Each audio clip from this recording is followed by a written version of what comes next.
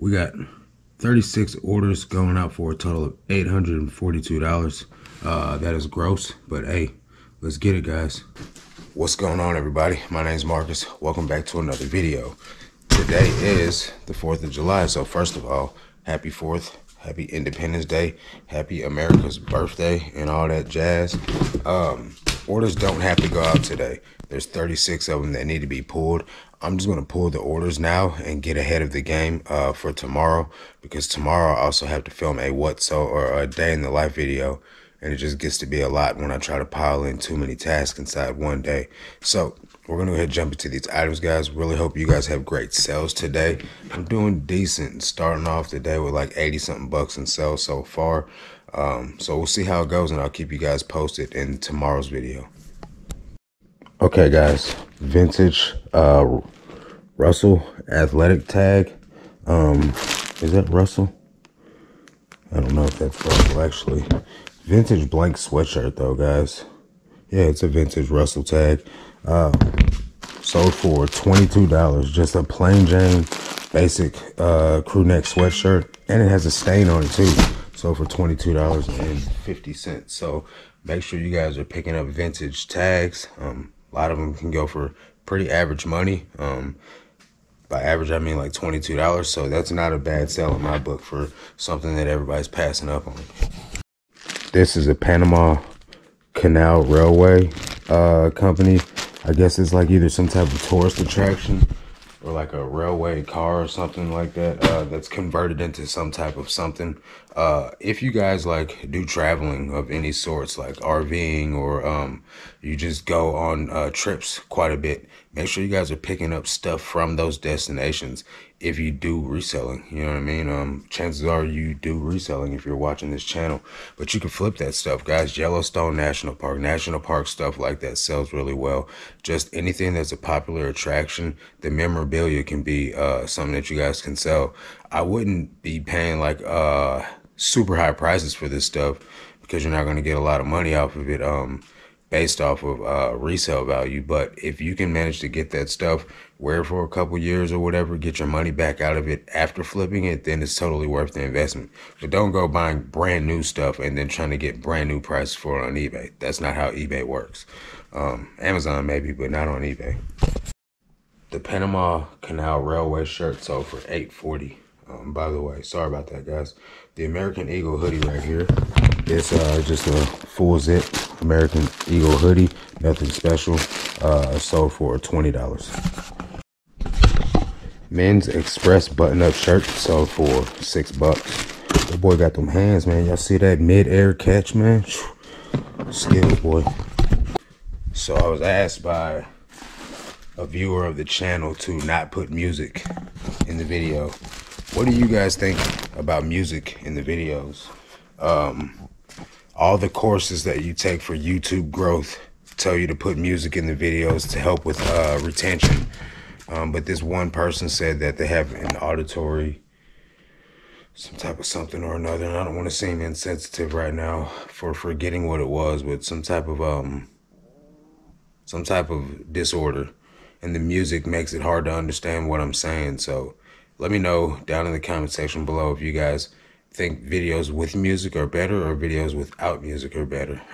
And let me know if it's going to bother you if I put video. I'm not going to put any music in this video as a sample run, but let me know what you guys think in the comment section. Anyway, these shorts sold for, and I don't know what they are, Wrangler shorts sold for $9. Gap pants sold for $6. I actually thought these were listed a lot longer than they had been. So when somebody sent me the offer for it, I just blindly accepted because I was out at the bins yesterday, and I just accepted the order without looking. But that's my bad. It is what it is. This person bought 2 Carhartt shirts from me, and I kind of feel bad, man. I mean, but people choose to do this. 2 Carhartt shirts. These are used and stained, and they paid $11.25 a piece, and then paid $31 total for both of them, not together. $31 each, because they're international. So I get on someone else's website on eBay and I look up brand new Carhartt shirts. Brand new Carhartt shirts. These ain't vintage either. These are just used Carhartt shirts. Stains, holes, thrashed, torn up looking. So for $11.25 a piece, when they could have bought brand new Carhartt shirts for 18 bucks. I don't understand why somebody would want to. I mean, it just goes to show you, man, we don't understand why people do what they do. 13,167, and I think the cheapest they could have got was 12 bucks. 12 bucks for a brand new one. 13,167. Lo and behold, they bought mine. Here's one of them. Where's the other one? 13,167. Then we got 14,007. 14,007.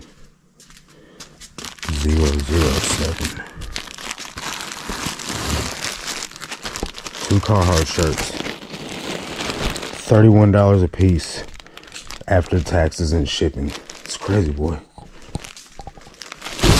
That goes to show you guys to pick up the same items. Inside of the Patreon, Bo Johnson and I run, we practice this and we preach this, picking up the same types of items over and over and over again.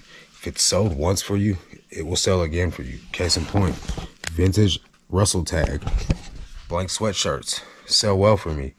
Carhartt shirts sell well for me, so I'm gonna keep picking those up. T-shirts in general sell good for you, boy. Look, there's another blank sweatshirt. I don't think that one's blank, but still, you know, like, you got to pick up what sells for you. You got to work what works for you. Inside of the Patreon, we have guides, item-specific book that Bo Johnson wrote himself. Totally crazy. And then we have we have a spreadsheet that we offer for you guys for free. We have 9 hours of coaching inside of this Patreon as well. There's the Discord, private access to us all day long, to where we can answer any questions that you guys have about your reselling business, as well as 44 other experienced members that can help you guys in a lot of different ways, more than you can think. So if you guys are considering growing your reselling business to 6 figures, which is our dream for you, is to reach 6 figures in a year, let's do it. Come on over. There's a 7-day free trial. We like to help you guys reach your goals. If you feel that it's not for you, you can cancel. If you feel that it is for you and it's a good fit, it's just $1 a day after that, guys. You come on, man. You can afford $1. You spend money on Starbucks, every single day of the week. So, yeah, come on over there. Join us. Let us help you out. And hopefully we'll see you guys inside the Discord. This is a Paris Saint-Germain soccer team. It's obviously it's a French soccer team. It's just a tank top though, not a jersey. Sold for $13.50. Miami Hurricanes hoodie sold for 20 bucks. This is a Nike US soccer team, or US soccer team polo shirt, sold for 15 bucks. This is another blank sweatshirt item. This is just a blank Russell, vintage Russell tag, sold for $13. Obviously it was sold for more if it was men's, but still, even women's blank vintage Russell tag stuff sells, guys. Don't sleep on this stuff. I was asked in the last video how I consolidate this inventory, or how this SKU system works. I've gone over it in several videos, but I don't remember which videos it is, so I'm just going to give you a brief rundown real fast. So let me just start with the oldest shelf. These items right here start with number 000001. So 1 all the way down to whatever's in that box, right? Then the next box starts with 422. Let me come down lower. So each box goes in order: 2245, 2464, 28, 29, 31, 32, 34. And I consolidate all the boxes from the bottom over, and then I'll keep moving over and up. So this bottom box, once it's consolidated all the way down, will end up over there. So for instance, this empty space right there will get this item moved behind it, right? So I'm trying to do this with one hand. But so now this item that was right here goes in this box. And I'll do the same thing for each box that has space in it. So whatever has space in it, these items go behind it. And as this box gets emptied, I'll pull it off the shelf. I start with that box. I smash everything towards the front end of the box. Put whatever's in the front end of this box in the back end of that box. And I do that for the whole inventory system until the boxes get emptied. And I don't reuse any SKU numbers. The SKU system goes from 1 to infinity. It never ends. I reuse the boxes. I don't reuse the bags. I don't reuse the numbers. These items get shipped to the buyer just like this.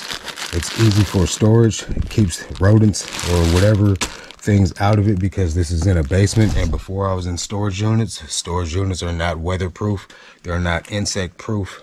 So I just feel it's best to bag my items. You guys can get any of these supplies on Amazon, or you can use my links in the description. You can get help your boy out with a little kickback on your purchase. But you don't need my links, guys. Just go to Amazon and buy them if you want to. But if you want to show support, you can use my links. Anyway, hopefully that is clear enough in such a rushed explanation. But I got to get back to pulling these orders. Now, this right here is why I don't recommend using these cheap shelves. These shelves right here, super durable, right? These shelves right here, wimpy, like a Walmart grocery bag. You know, now the thing got the gangster lean, straight tragic status. This is real life though, you know what I mean? Like, what am I gonna do? You know what I mean? This show must go on. 15212. At least I ain't got to use no ladder to climb up there anymore. Well, 15212. Polo Ralph Lauren shirt sold for $10. If you guys are going to buy or use this inventory system, get these shelves, guys. Like, I'm literally standing and jumping on this right now. And I would never attempt that with these. These are the first ones that I bought though. You know, actually that's the first one I bought. I bought this one after buying all these because it was cheaper and I needed a shelf on the fly. Never again. 15453. 15453. Abercrombie and Fitch shorts. Uh-oh. These sold for $10.50. These Abercrombie and Fitch sweatpants sold for $14. What's next on the list? Hollister button-up, $15,608. It's going to get challenging at some point getting in these boxes because my bottom row is smashed. $15,608. This sold for $10.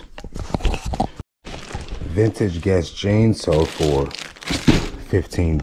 Probably could have sold for more if they were not women's jeans, but I also took an offer. What we got here?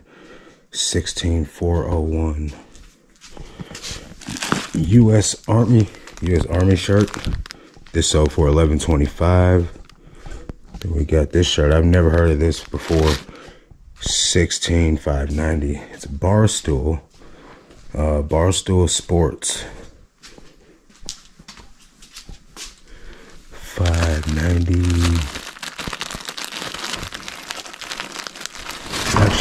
It's actually standard. I probably could have asked a little more for it, but it's got like a bar stool.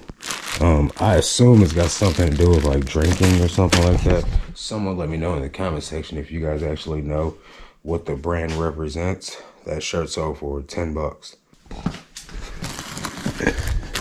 These Levi's 511. I love picking up Levi's, guys. Sold for $20.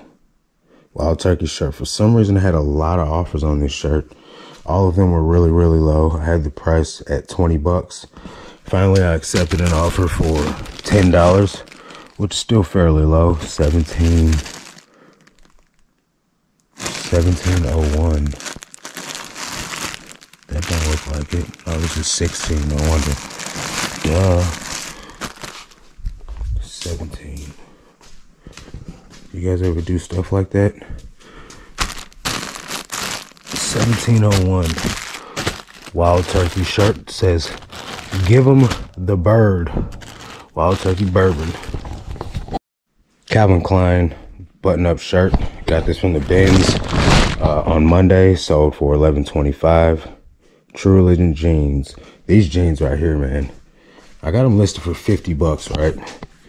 Now I know that they could have gone for 50. They've got like this little tint to them. You see how they look dirty? That's how they're made, right? They're just made to look like really grungy. Anyway, I listed them for 50 bucks. You know, fair price for True Religion jeans. And then I immediately started getting lowball offers after lowball offers. I accepted a $35 offer. The buyer then messaged me and asked me if I could do $25. And I'm like, bro, you already sent the offer. You know what I mean? Like, why send an offer for something that you're not going to pay? Then he says, oh, sorry, that was my little brother. I can do 25. I'm on a low budget. And so like, that's clearly, obviously a lie, right? You know, like, that's not your little brother, because then why are you still trying to offer 25 bucks for him? Anyway, so long story short, the guy kept messaging me, and then was like kind of like throwing shots at me that I wouldn't accept his $25 offer. So eventually I just ignored that guy. I ended up getting another offer from someone else for $25. I countered with $35 on that one.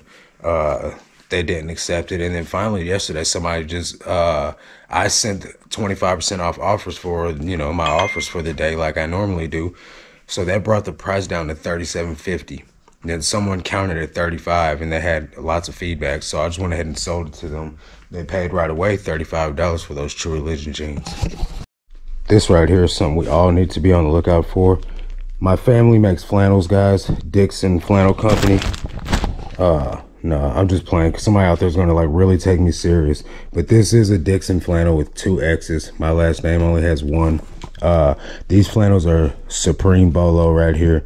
I found this Monday at the bins, so a week ago from yesterday, and this sold yesterday while I was at the bins sourcing for $75.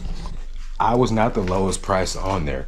I priced right at the market. There was guys selling these for $30 on there, and mine still sold at 75 bucks. Probably because of the good title structure that I use. If you guys don't know how to properly title your items, you should definitely join the Discord, because that is something that you can start doing right now to change your listings and start selling more items. A guy went, you know, 2 or 3 days without a sell inside the group. I helped him with some titles, helped him with some pricing, and he made 2 sales that day. There's another guy inside of our Discord. Title structure was not his problem. He's been rocking with us for over a month now. But he had 2 or 3 days with no sales, and then made 13 sales in one day, his biggest sales day ever. So that Discord is really helping people grow their businesses. But title structure is key. You can get that knowledge for free on Bo and My's channel. You just got to sort through some content. I can't specify which video I've gone over it in, because I've gone over it in all of them almost. So really check some of those videos out, or join the Discord. Greg Norman moisture wicking golf shorts sold for $12.75. Surprisingly, those sold extremely fast. Like just a couple days. Nike golf pullover. Did they sell to the same guy? Nope. 17,353. This sold extremely fast as well. This sold for $12. Stadium giveaway St. Louis Cardinals shirt sold for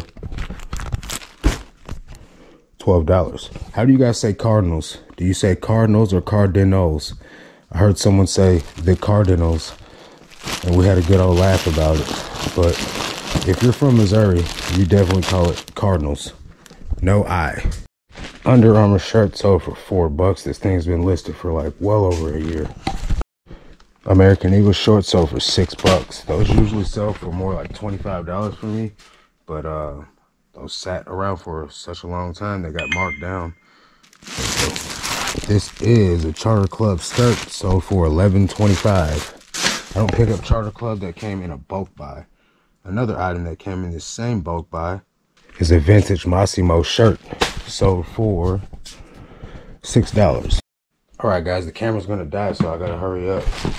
Social Standard shorts sold for 12 bucks. Under Armour hoodie kids sold for 15 bucks. Nashville hoodie sold for $13.13.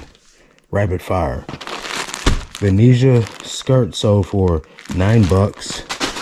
And vintage Nike jacket sold for $11.25. That's going to do it for the rest of this video, guys. Got to get out of here. Got to get a show. Got to do a lot of things. And it's the 4th of July. That's going to do it. Catch you guys on the next one. Until then, let's make this cash, guys. Peace.